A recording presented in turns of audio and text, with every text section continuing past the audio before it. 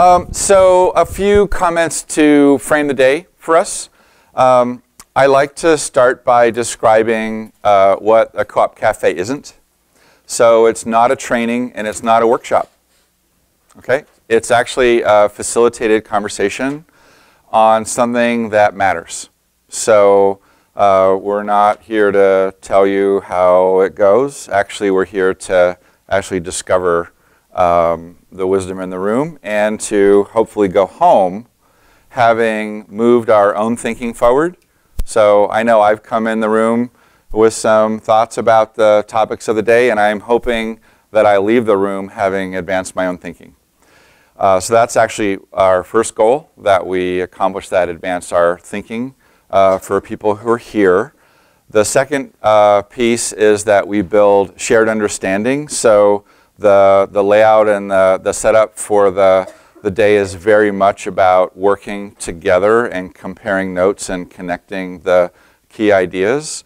And what we're hopeful for out of that build understanding is alignment. So that idea that, oh, we can see actually how we come together on some things.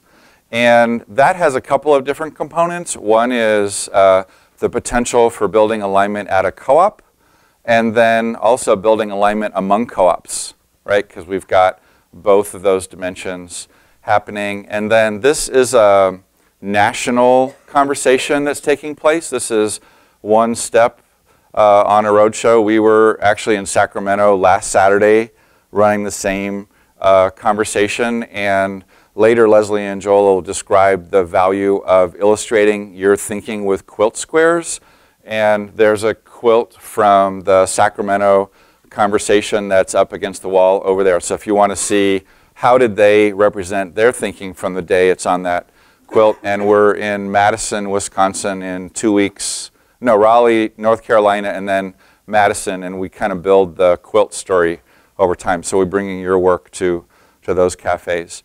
So advance our thinking, build shared understanding, create alignment, added among co-ops. And then what's the content? So we have these two really big ideas that we're going to tackle today: co-op impact and co-op participation.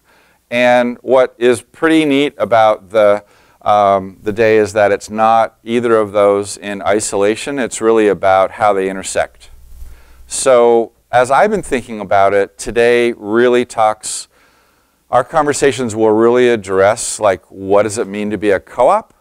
Because on the one hand, co-ops are inherently mission-driven, here to make some difference. And impact is just like the one-word label for those really big ideas. So our goal in the morning is to unpack what impact looks like and then focus on that. So there'll be some big thinking, and then we want to actually be able to distill it down. What does it mean today to have impact coming out of our co-ops? And then the participation piece is that it's actually people and the actions and decisions that we make as individuals and working together as teams that creates the impact. So after we kind of unpack and focus on what impact looks like, we'll unpack and focus on what does it mean to have literally thousands of people involved in contributing toward the creation of that difference. That's the big idea, and they are big ideas. And I think our work today is to take the big idea of co-op impact, co-op difference, why are we here, and actually get it to a practical level where you could tell your neighbor about it and it actually means something, and that we could actually talk to people about how individuals make it happen, right? So that's step one and step two. Before I go to step 3 and 4, there's a quote that surfaced when we were in the design phase about community, and this is really like the optimum condition for human fulfillment. So I just want to plant that with you today and just see how that, how you might connect with this. This is a quote from Sid Pabahushki. He passed away a number of years ago, but a great co-op thinker in Canada. And what emerged in Sacramento was how much co-ops are about relationships between people, which, you know, somehow maps to what does it mean to be in community. The third part, after we unpack and focus on impact, unpack and focus on participation, we're going to do kind of a light touch on what does the organization itself bring to these relationships that help us as individuals be successful. So what does support look like? So it's not like we're all just out there doing random things. We're trying to be working in organized fashion. What does that look like? And then the fourth piece is you in your role and the people at your table in their roles.